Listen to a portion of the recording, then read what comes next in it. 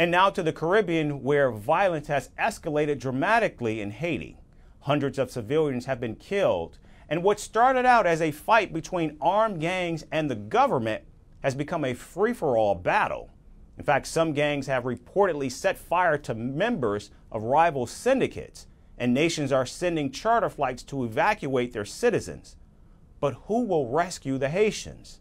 Our next report explains.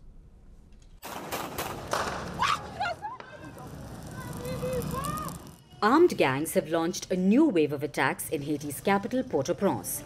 What started out as gangs versus the government has now turned into an all-out war in the Caribbean nation. Dead bodies are scattered across the streets. Hundreds of Haitians have lost their lives to the violence. Thousands have been displaced. Their homes have been completely destroyed. Gang leader Jimmy Cherizier started the chaos. The violence has forced Prime Minister Ariel Henry to resign. The announcement of his replacement has been delayed, and this has led to more chaos in Haiti. The US says that a new transitional government is the need of the hour.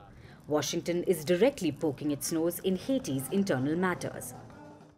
It is not hyperbole to say that this is one of the most dire humanitarian situations in the world.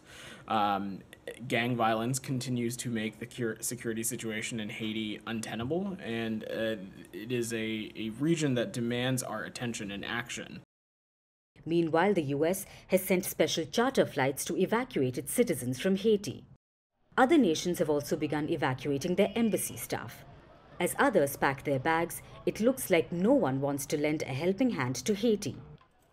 Meanwhile, the gangs in Haiti say they will not recognize the transitionary government.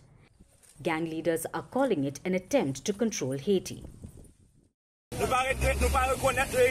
We don't recognize the CARICOM meetings. We don't recognize the UN Security Council meetings. We don't recognize the body group meetings.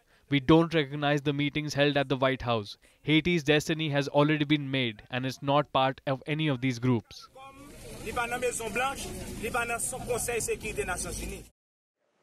Without a government, Haiti has descended into complete chaos. Gangs have now started turning on each other. The aim is simple: whoever has more muscle wins. Some gangs are also capturing members of their rivals and setting them on fire. And amidst the gang war that was started by Jimmy Cherizier, a new mafia leader has risen. Escaped inmate Ezekiel Alexander has rallied thousands in his support as he vows to take back control of Port-au-Prince. I feel sad when I see the area devastated, when I see older people and children, and when I see how they destroyed the biggest hospital in the area. I'm here today to help people return to their homes. It's not easy to do in one day, but with the support of the people, I'll do what I can. Meanwhile, Haitians who are caught in the crossfire are wondering if they could have done things differently. When I woke up to go to work, I found I could not leave because the neighborhood was in the hands of bandits. There were about 30 men with heavy weapons.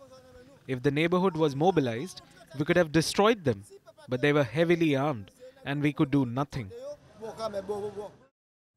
Civilians have been dealt a risky hand.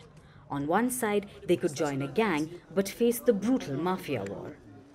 Or they could side with the government and be targeted by the armed gangs. For the Haitians, it's only a lose-lose situation.